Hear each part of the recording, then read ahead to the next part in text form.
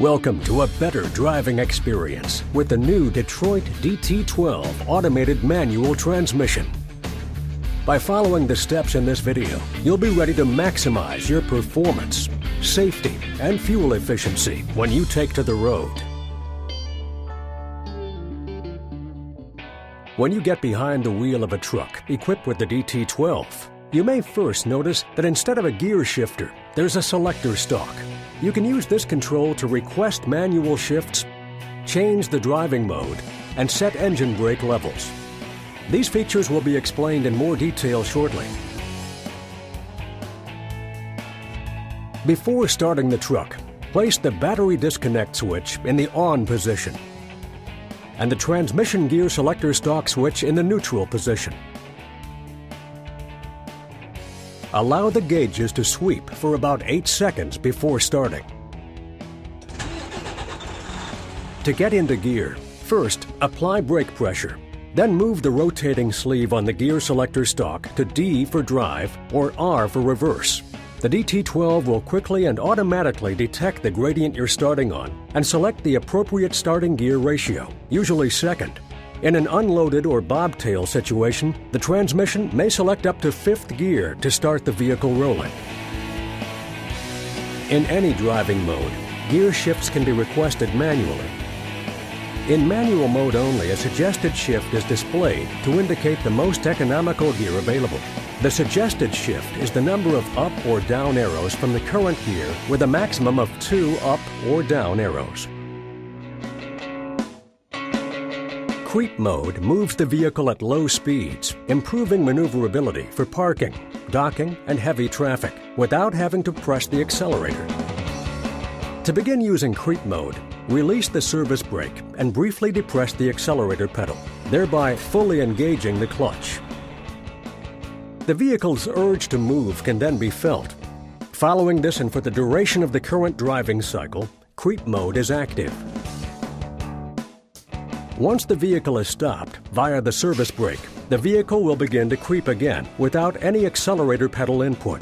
You can also select a lower gear while in creep mode for sliding trailer tandems or in stop-and-go traffic, and the transmission can be upshifted or downshifted with the shifter stalk.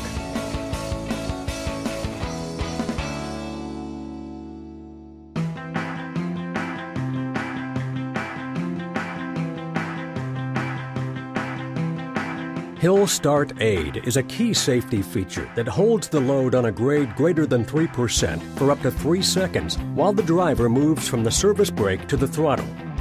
Hill Start Aid and creep mode will work together if creep mode is active.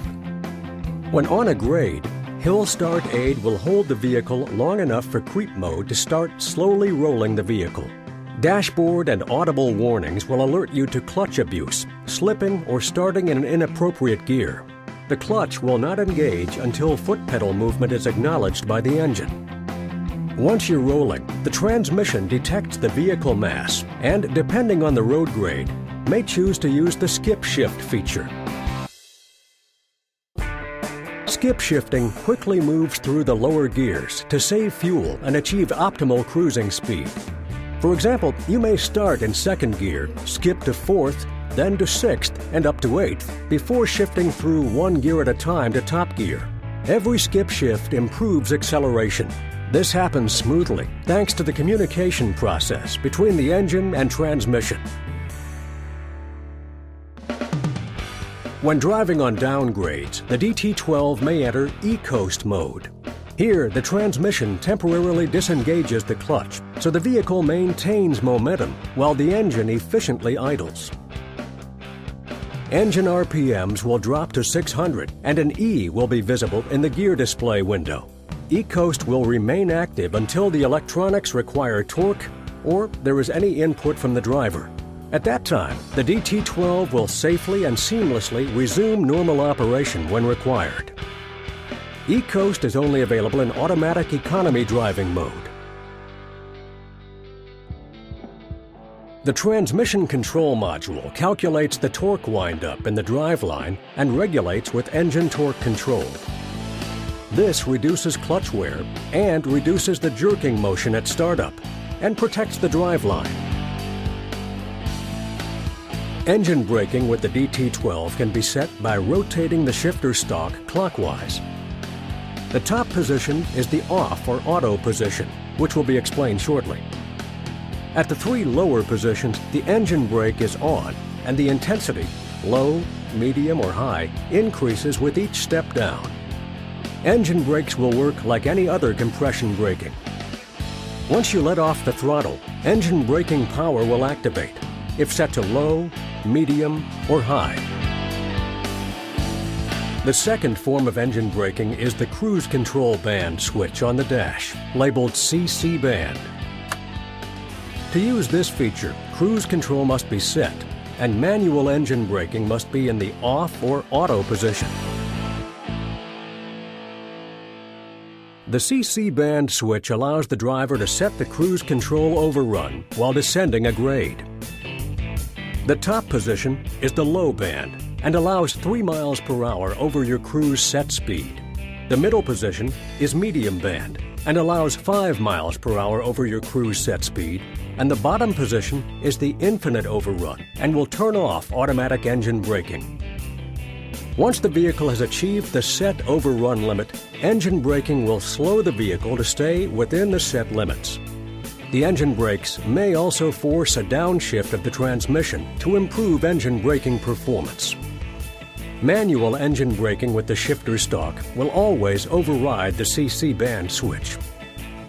If manual engine braking is used, cruise control will be canceled and engine braking will slow the vehicle down.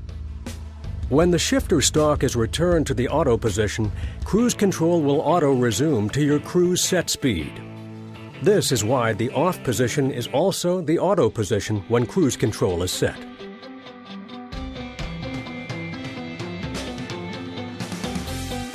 An auto-neutral feature electronically shifts the transmission into neutral if not done within 5 seconds after the truck parking brake is applied. An audible warning instructs the driver to select neutral. If the driver forgets to put the vehicle in neutral, a second audible warning tells the driver the transmission has selected neutral. To reselect a starting gear, just move the transmission select collar into neutral and then into drive or reverse with the service brake applied.